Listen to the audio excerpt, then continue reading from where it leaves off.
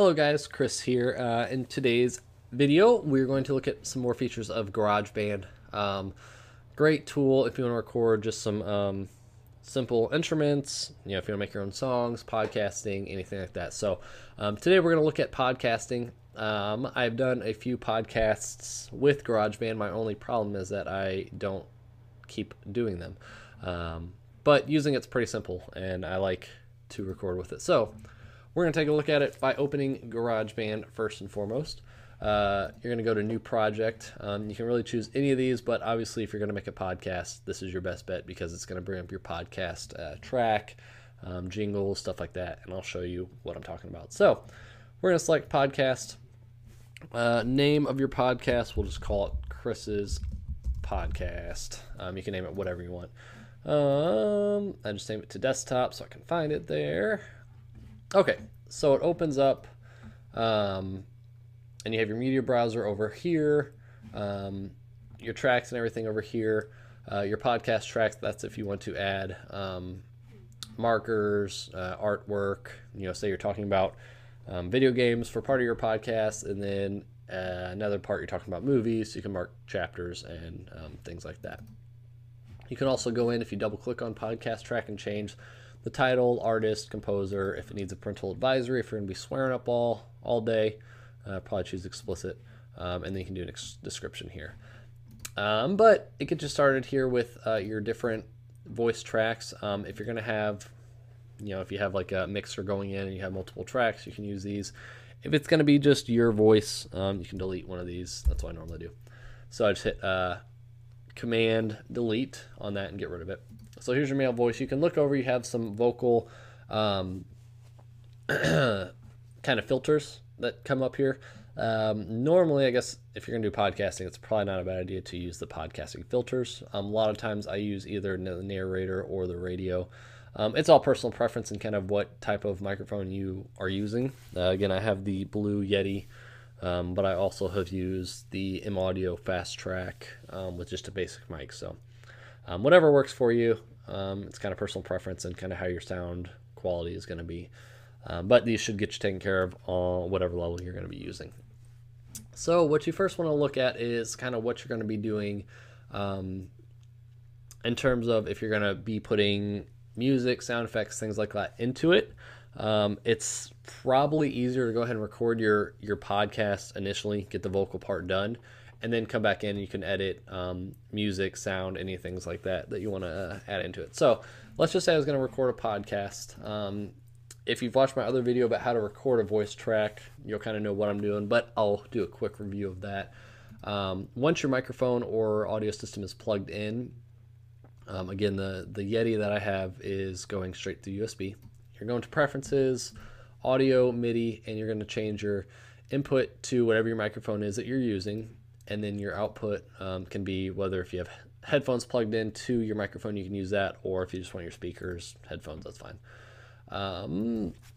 I recommend you do a little voice test and make sure that your green bars are not clipping. If you talk real loud, you'll see these turn red. That means you're clipping and you're going to get like some not so good audio. So if that happens, turn your mic down a little bit. Make sure you're kind of staying within reason and you're not shooting up here, because say you want to exclaim something and your voice gets loud, you're going to shoot up here. So you kind of want to test your voice, kind of go into different ranges, make sure that you're going to be good. You're not going to be too low, but if you talk loud, you're not going to be too high. So just something to keep in mind so you're not doing it and then you find out that half of it sounds crappy because of audio. So you want to go ahead and record your audio. We'll just, as I'm talking here, do some recording here. So you'll see it's recording my voice right now. So say I'm talking, doing my podcast, all that good stuff, and then I'm done. So I have my initial track of talking, my podcast, but I want to add an intro song to it. So what you can do is if you double click, not in here, but if you go to Control Loop Browser, or you show Loop Browser, you can see in here you have jingles, which are kind of like intro music, segue music, stingers, which are kind of like sound effects. Can I say it that? More specific sound effects, chimpanzee calls. Can never have enough of those, right? But they have them broken into different categories. So jingles are going to be like your music, maybe an intro, a segue between segments. They have different lengths here. So say you want your intro to be, 20-second intro. You can click on this, bring it in, and then you put your start of your vocal kind of in. Normally, it's supposed to try and kind of automatically fade down your voice over the audio. I don't really see that working very well whenever I try and do it. So if you click on this little button here, it'll bring up the track volume, and then you can actually manually lower the music track down if you need to. So if you're going to start talking over top of it and you want to, you can just hit delete to move these buttons. And you want to kind of have it fade down under your voice, you just bring these down and you just fade it down to where you want it to kind of be quiet at. So you'll kind of see, try not to be too loud here. Hear it kind of fade down. And you can do that at any point, and then, say you put one in the wrong spot, just click it. You'll see it kind of get a little bigger. Just hit delete and get rid of it.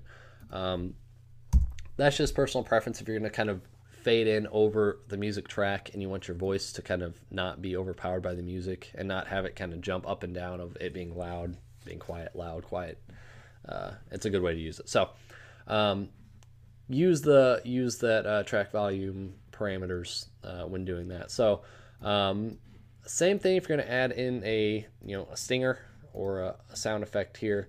You just click and drag it. You can make a new track.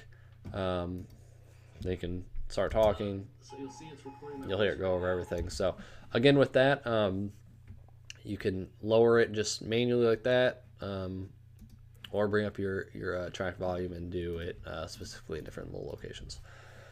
So that's pretty much doing your basic track work here. So you'll have your jingles. If you want one at the beginning as your intro, you can do your talking, and then if you want to put any sound effects as well.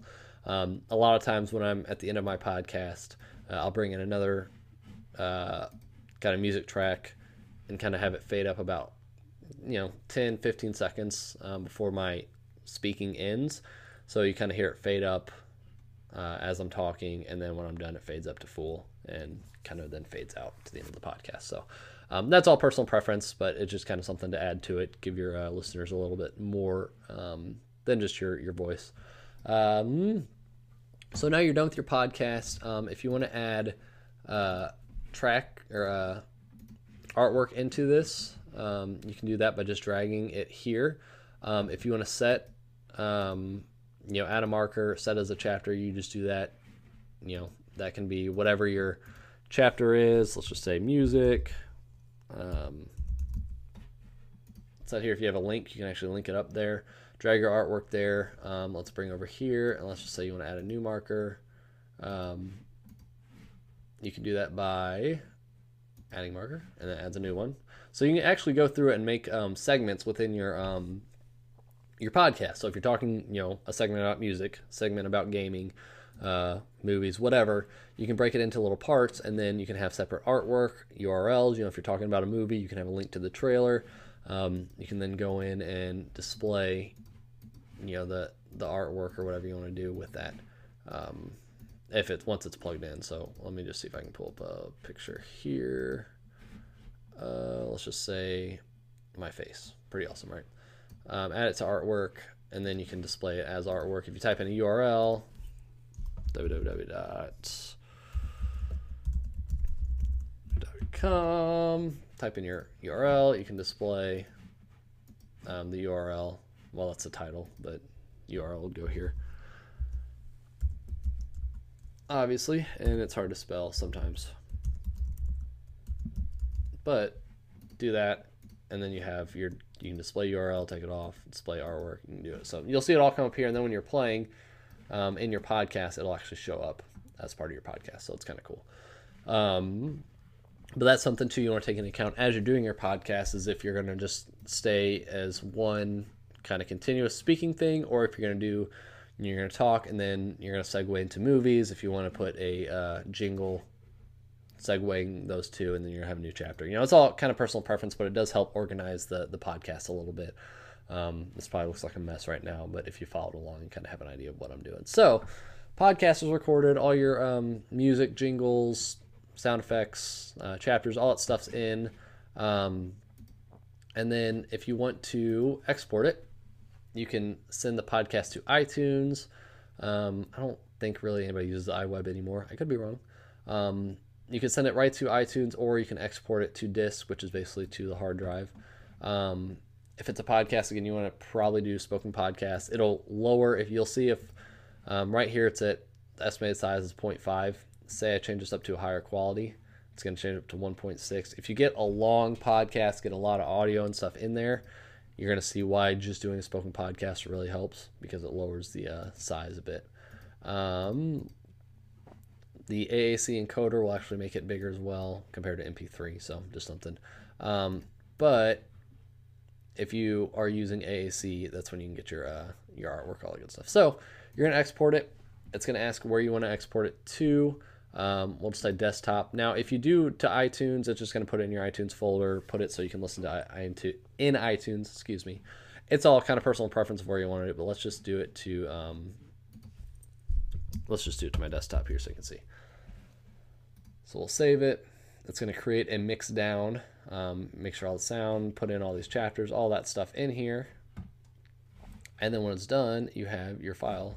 Minimize this right here, ready to be uploaded to whatever podcast website or whatever you're going to use to upload your podcast. So let's see if there's any other little tips here as you're going along. Say you have some kind of dead air or something that should be in your podcast. You can trim that by just clicking on it. You'll see it turn dark purple. If you hit Command T, that's going to break it up. So then say this is all dead air and you just want it right here. You can just X out of it, or not X, just delete it. You can also pull things tighter. Say you delete something, you can actually go longer. Let's see what else. There are some tools in here to get more precise. You know, say you wanted to get it really kind of that little part right here. You can use this to zoom in. So you can zoom in, but then you can also, instead of it snapping from grid to grid, you can take off snap to grid, and then you can do really precise editing if you need to get right into the little spots. That's all, up to you. So really, that's all there is to it to get a decent podcast going. Obviously, the most important thing is your material and staying consistent. And that's my biggest problem, is staying consistent with making podcasts. So hopefully I get to do that sometime down the road. But right now, enjoy just at least helping those who can do it on the norm, showing them how to do it. So if you have any questions, obviously leave some comments below. I'll try and respond as quickly as possible. And if this helped you out, or you just enjoy the videos, go ahead and subscribe. I appreciate it, but obviously you don't have to. I just appreciate you stopping by, and hopefully I help you with whatever your needs are. So thanks for watching, and until next time, have a great day.